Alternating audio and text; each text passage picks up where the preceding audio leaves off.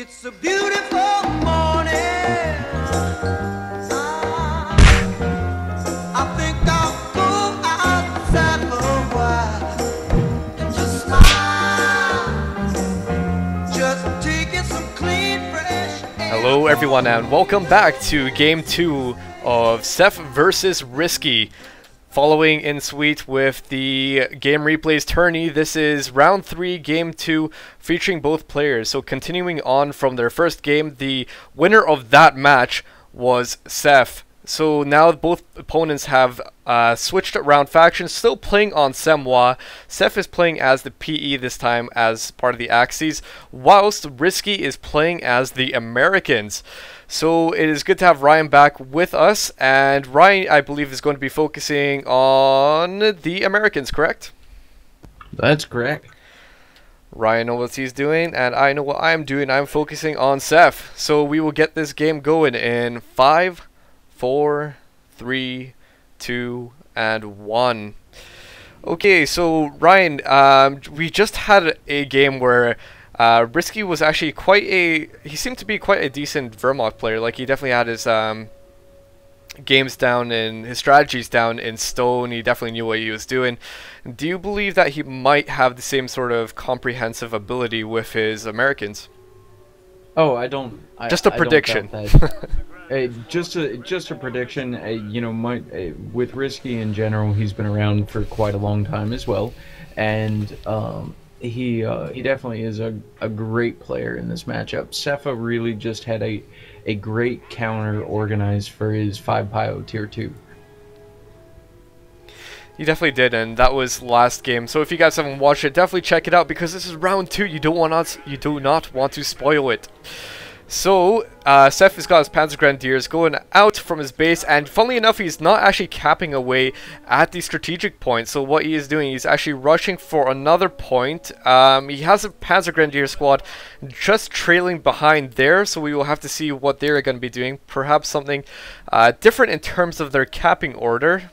But we will definitely have to see. I actually don't know that squad will cap at all. I think it may actually run towards the southeast munitions and try and cut off the engineers. Although it looks like he's going for this fuel point, I don't doubt that he will actually try to chase those engineers off and reduce the American capping power. Could be doing that, but this is just in order to save the time, so that's why he had the initial Panzer Grenadier squad with the Gewehr 43 going for that fuel point, just so he could save some time and connect the cutoff point with the other Panzer Grenadier squad. So now the other Panzer Grenadier squad looks like it's going to be joining up with the Gewehr 43 squad and possibly moving down south to meet those engineers, part of your prediction. And yes, it does look like they're just about to do so. The Kettenkrad, whilst that is all going on, is on the center side of the map, just going to be capping away, focusing on the munitions. Yeah, and we're seeing 3PG to tier 2. That's a fairly early tier 2 start, but it, you know, because we're used to 2.601 kind of giving birth to a lot heavier Panzer Grenadier play, and so you see Rizky down here kind of stalling these Panzer Grenadiers using the building and the hedge down the way lower right hand corner of the map. Whatever seconds he can save, I suppose. You know, I suppose that's pretty cool. But the Panzer Grenadier squads managed to chase them away, and they're actually not even gonna bother trying to recap that that munitions point. They're actually just gonna completely avoid it because they're obviously gonna be quite slow. They have to first decap it, then cap it for themselves. So they're just probably gonna leave that for the Kettenkrad, which is actually capping the high munitions point without anything connected to it. So they're probably gonna connect this, connect it with the strategic point eventually. However, it doesn't look like they're gonna be doing that. But the infantry half-track is coming out of the Kampfgruppe company, and that's going to be kind of an interesting sort of thing. So obviously you're going to have quite a bit of suppressive ability by having such a vehicle out on the field. Yeah, its suppression is not fantastic. It's certainly not what it was when it almost had MG42 level suppression, but it does do a good job, particularly against units in open cover. And of course he can reinforce nearby. But what do you think is the reasoning behind going for a T2 strat? What do you think he might go for next? Well, I think what he's doing is he's establishing center control on the map and having an infantry half-track that you can reinforce from with the strength of Panzer Grenadiers and the G43s. That's going to help you really establish a foothold in the center of the map. And at this point, he's just trying to chase these rifles off. Yes, he's getting delayed a little bit. But having said that, I think that's really what he's focused on. He's moving back into the center again. One of the things that I hate about playing Panzer Elite on Semois is getting that fuel cut off, because it feels like there are points in the way that your Panzer Grenadiers come out where by the time the rifle squad is out, it's moved across the map a little bit, capped up a couple of strat points. It can walk on that fuel point, and it feels like there's very little in the way that you can actually do about it. I mean, all you can do about it is divert that Kettenkrat to recapping it, and that is what he's actually doing. He's not even bothering to take the munitions point near his base. Instead, he's going right for the fuel, because it's going to be very important for teching up. So the infantry half-track just going down the road, actually just dodging a American mine. The mine is just a bit placed awkwardly. If it was a bit to the left, it could actually have gotten the infantry half-track there, and that would have been quite a setback for Seph. However, instead, he has managed to have 2 infantry half-tracks on the field. So this is going to be a very big push in the beginning of the game. So 2 infantry half-tracks and those 3 PGs. He's moving them to combat those riflemen as best as possible. He actually managed to make one retreat, and he got the Panzer Grenadier squads in the infantry half-track and are relocating them on a fuel point. Yeah, and that's a great trick with the infantry half-track, being able to pick up a couple of PGs, take them with the infantry half-track, and move them, you know, to an area where you need them, and then use the infantry half-track as a reinforcement, some suppression, and a little damage to go with it. It really makes for a very mobile kind of style of play, and in some regards, one could argue the way that, you know, the Panzer Elite were essentially designed to play. It's definitely an all-rounder vehicle. It was doing quite a good job there to transport the units quickly. I think that must have been THQ's initial idea of how the half-tracks were meant to work in the game. Not only the infantry half-tracks, but just the normal half-tracks from, say, the Wehrmacht and from the Americans. They're probably supposed to transport the units quicker around the map. And so it's quite nice seeing Seph actually do that, taking advantage of that, because most people would actually just get their guys running towards there. So Seph has actually relocated both of these infantry half-tracks on the center where the bridge is, and both of these infantry half-tracks, do you believe they could do a decent amount of separation or suppression together?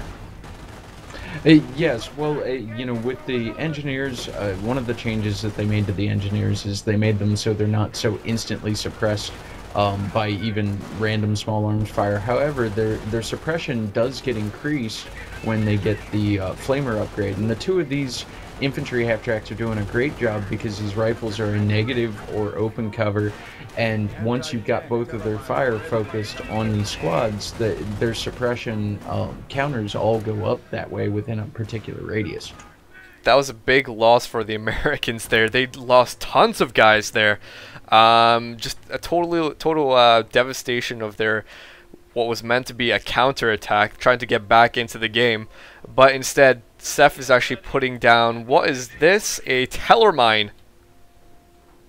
Yeah, and believe it or not, that's fairly standard for the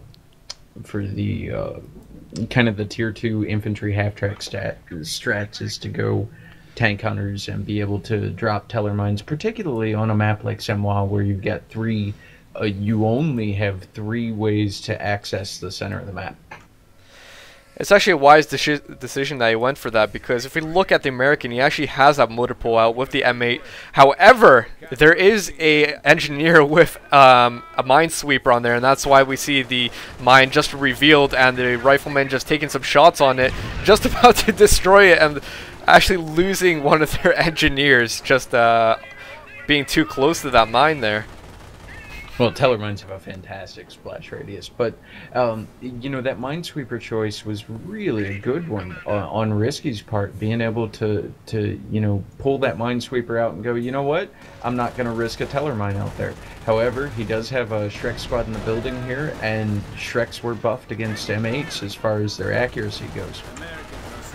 So the M8's still going to have kind of a difficult time. That is, if the Panzer Shreks can actually hit it. They're staying in the building, of course, just because if they did come out of the building, it's likely that the riflemen would focus fire on the Panzer Shreks, and then the PE would have a very hard time of actually doing anything. So that half-track is crashing. And that Panzer Shrek is just failing miserably. I mean, it blew up the little propaganda post. It's shot 4 or 5 times now. Apparently that accuracy buff on the M8 not really coming through all that well. Did you actually see that infantry half-track crashing into the side of the building and it ripped down the entire wall? Oh yeah, it absolutely did. And of course now with the second Shrek squad entering the field, I mean, you're seeing some pretty long-range shots here, and that M8 goes down. Oh no! Oh Jesus, out of control, and that is a good game coming down from Rizky. So he has another M8 out, but however, there's already 2 Panzer Shreks, and that is just probably too much for him to deal with. So 2 wins in Seph's favor, and that is a loss for Rizky. He is officially eliminated from the tournament. Well done, Seph. Any impressions from that, Ryan? Oh, you know, I mean, that was... I honestly have never seen 2 infantry half-tracks put a dent into 4 rifleman squads the way that those 2 did. And had that not have happened, Seph would have kind of been in trouble here, but honestly, they were played fantastically. I was amazed at that. Definitely so. The infantry half-tracks were the star of the show there. It's unfortunate you had to lose one of them, but then again, definitely the stars of the show, doing lots of damage, suppressing them very well. Also love that use of going for the tank destroyer doctrine and going for the Tellermines, putting that down. It's kind of unfortunate that the Minesweepers had to come out, but then again, very good use of knowing your opponent, what your opponent might do by Rizky. It's kind of unfortunate though that he had to get pushed back so heavily by those infantry half-tracks, and you know, it's very unfortunate to see that. If he did stay in the game longer, I would like to have seen him gone on the right-hand side of the map and tried to fight over there rather than continuing to pursue the middle.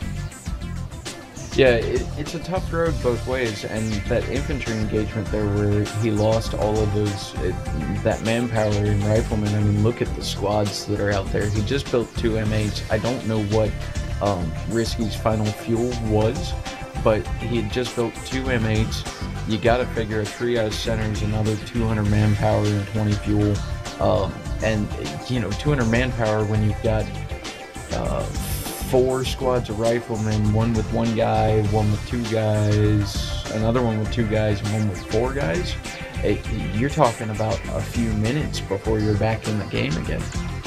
That's right, definitely so. It's going to take a long time to reinforce all of that. If I was just to make a future prediction of what might have happened, if he did go along the right-hand side and try to fight over there, what we have to be aware of is that there's still 1 infantry half-track on the field and 2 Panzer Shrek squads. What could have possibly happened, in my opinion, is if Seph actually put the Panzer Shreks inside that infantry half-track and actually went inside Rizky's base whilst he was away fighting on the right hand side, he could actually have very much so harassed him. But then again, that is speculation and predictions of what could have happened if this game continued on. Anyway, so moving on, we will be casting some more round 3 games, so we will see you guys very soon.